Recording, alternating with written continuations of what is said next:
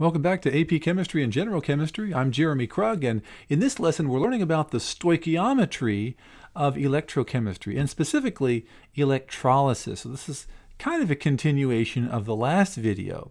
My channel has the entire AP Chemistry course, so if you haven't already done so, please hit that subscribe button and like, and don't forget to ring that bell for future notifications. I don't want you to miss a thing on my channel. Now, the equation that you see here, I equals Q over T, this is how we solve these problems. I represents the current that's passing through the wire, and that's in amperes or amps as it's often called. Now Q is the actual quantity of charge. That is an actual amount of electrons that's actually that are passing through that current, and that's in coulombs. We'll talk about what that means here shortly. A coulomb is just a very large number of electrons. Faraday's constant actually helps us to understand how many coulombs there are in a mole of electrons. There are actually 96,500 coulombs in 1 mole, or 602 sextillion electrons. So that's just a little conversion factor to help us to talk about that. We'll talk about how we use that here shortly. Now T is the time that we allow the reaction to take place. T is measured in seconds. So we have these 3 quantities here. We have current in amps, we have quantity of electric charge in coulombs, and then we have the time in seconds. Let's solve a practice problem. Let's say we have a current of 2.50 amps that's being passed through a wire for 3 minutes. What is the quantity of electric charge that passes through the wire? Well, we're just going to use that same equation. I equals Q over T. And we're just going to plug and chug. So I is the current in amps, and so that's 2.50 amps. We'll plug that in for I.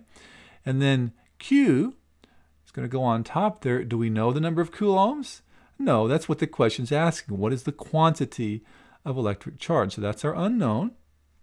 Now T is the time, but I don't just write 3 minutes, do I? Because it has to be in seconds. So I have to multiply that by 60. So that's 180 seconds.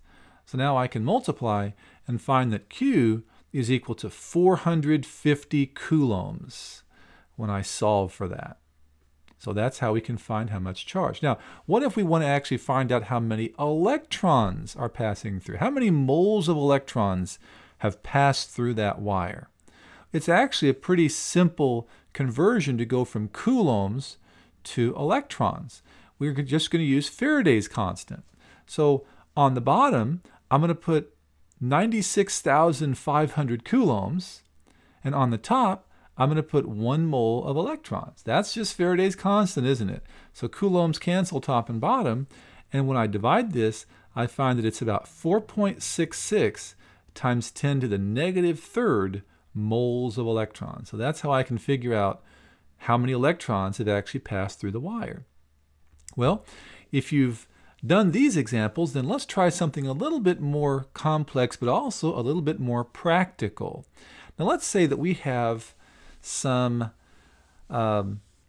electrolysis taking place. And so you might remember from the last video that we looked at producing maybe some nickel metal from a solution of nickel 2 chloride. Well, let's say that we actually do that. Maybe we're going to carry this out in some sort of industrial process. We're going to take a 10 amp current and pass it through a solution of nickel 2 chloride, and we're going to do that for 1 hour. So what mass of nickel metal can be plated out? So this is something that we can actually calculate. Well, we have the amps, and that's our current. We have the time, 1 hour. Well, let's figure out how many coulombs, the Q, the charge that we're actually going to be dealing with here. So let's plug into I equals Q over T. So I is the current, that's our 10 amps. Our Q is the electric charge. We don't know what that is yet, so we're going to leave that as our unknown. T is time. How many seconds are there in 1.000 hours? Hope you realize it's about 3,600 seconds. If you don't know that off the top of your head, you can just plug it into a calculator and get that pretty easily. And you'll find that the Q, the total amount of electric charge, is 36,000 coulombs in this example. Well, now we're going to go from 36,000 coulombs and we're going to figure out how many grams of nickel we're going to make. And we're going to use stoichiometry for this. Now, anytime we have reaction stoichiometry, we got to have a balanced equation, don't we? Let's think about the equation that's going on here. We're taking nickel 2 ions. And we know that because the problem just comes right out and says that we have nickel 2 chlorides. We take nickel 2, and we're trying to make nickel metal from that. So it goes from nickel 2 to just Ni. So this is the balanced equation we're dealing with. We have to add 2 electrons for that to work. There's our balanced half reaction. So now we're going to start with the 36,000 coulombs that we calculated in the first step, and we're going to convert this to grams of nickel at the very end. And we're just going to use our same 3-step process for reaction stoichiometry that we've always used in this course. In case you've forgotten, step 1 is convert to moles. Step 2 is mole ratio. Step 3 is convert to the final unit, which is grams in this case. So let's do the first step, convert to moles. So on the bottom, I'm going to have to put coulombs to make this cancel out. And you can probably guess I'm going to have to use Faraday's constant. So 96,500 coulombs. I convert to moles on top. It's going to have to be moles of electrons. 1 mole of electron in 96,500 coulombs. So coulombs will cancel top and bottom. I'm now in moles of electrons. Well, step 2 is the mole ratio. So the question is, how much nickel am I going to make? So in my mole ratio, I put electrons on the bottom and nickel on the top. And we need some numbers, some coefficients from our balanced equation. So next to nickel, let's see here.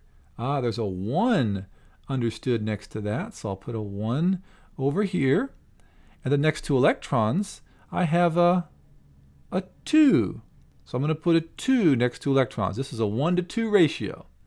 So electrons are out, top and bottom. I'm in moles of nickel.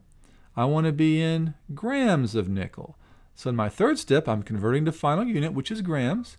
So moles on the bottom, grams on top. The periodic table tells me it's about 58.69 grams in 1 mole of nickel. So I can cancel moles top and bottom and do the arithmetic on this and find that I'm going to be able to produce about 10.95 grams of nickel. So that's just stoichiometry. So we're just incorporating stoichiometry with this equation, I equals Q over T. Let's do another example here. We'll do one more example. Let's say we have a 30 amp current.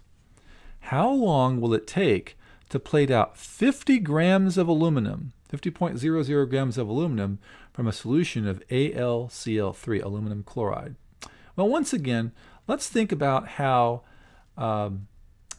we have, I equals Q over T. We have the current, we have the I here. Do we know the Q? We don't, do we? Do we know the T? No, we don't. It says how long. So I think we need to find out the Q first. We're going to have to actually calculate the current, and we're going to have to use that or do that using stoichiometry. Now, stoichiometry means we've got to have a balanced equation. So we're starting with a solution containing aluminum ions, that's Al3+, and we're trying to change that into Al at the very end. So that's going to require 3 electrons. So there's our balanced half reaction that we're going to use. So let's start with the 50 grams of aluminum, and let's find out how many coulombs we're going to need for this in our 3-step process. Once again, step 1 is convert to moles. So here we're going to put grams on the bottom, 1 mole on top, and according to the periodic table, it's about 26.98 grams in 1 mole of aluminum. So grams are out top and bottom. Now we can do step 2, which is the mole ratio. So that means aluminum goes on the bottom and electrons will go on top this time. And next to electrons, we have three electrons for every one aluminum. So this is a 3-to-1 ratio. So aluminum is out, top and bottom. We're now in moles of electrons. We want to convert to coulombs. So step 3 is convert to final unit. And Faraday's constant will help us do that, right? So I'm going to put moles of electrons on the bottom, specifically 1 mole of electrons. On the top, I'll put coulombs, 96,500 coulombs. And now I can cancel moles and electrons, top and bottom. And if I carry out the arithmetic here, I get an answer of about 536,500 coulombs. That's a lot of coulombs, isn't it? Well, now I know the current, which is up here. I know the charge in coulombs down here.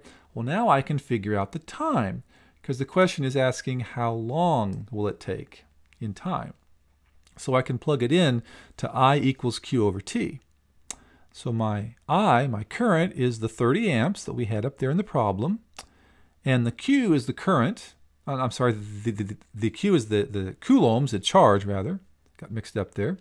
So we have our 536,500 coulombs on top. And our T is our time.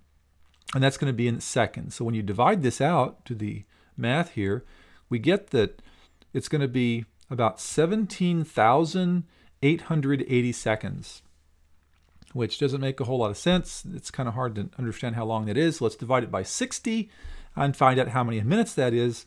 Excuse me, it's about 298 minutes. And so let's divide that by 60 again to find out how many hours that is. And we find out that that's actually about 4 hours, 58 minutes. So almost 5 hours. So with a 30 amp current, it takes almost 5 hours to get just 50 grams. So we're not even talking just a couple of ounces of aluminum from this solution of aluminum chloride, or this substance here. So aluminum requires a lot of electricity in order to produce by electrolysis. Well, hope you've learned something about how to calculate electrolysis amounts and how much time it takes, and hope that you feel pretty comfortable with using this equation right here, I equals Q over T. If you learned something from my video, please smash that like button. I want you to subscribe if you haven't done so, because I want you to get a 5 on the AP chemistry test or make an A in your chemistry class, whichever goal yours is, or maybe both of those. Thanks for watching, and join me again for my next lesson where we can learn some more chemistry together.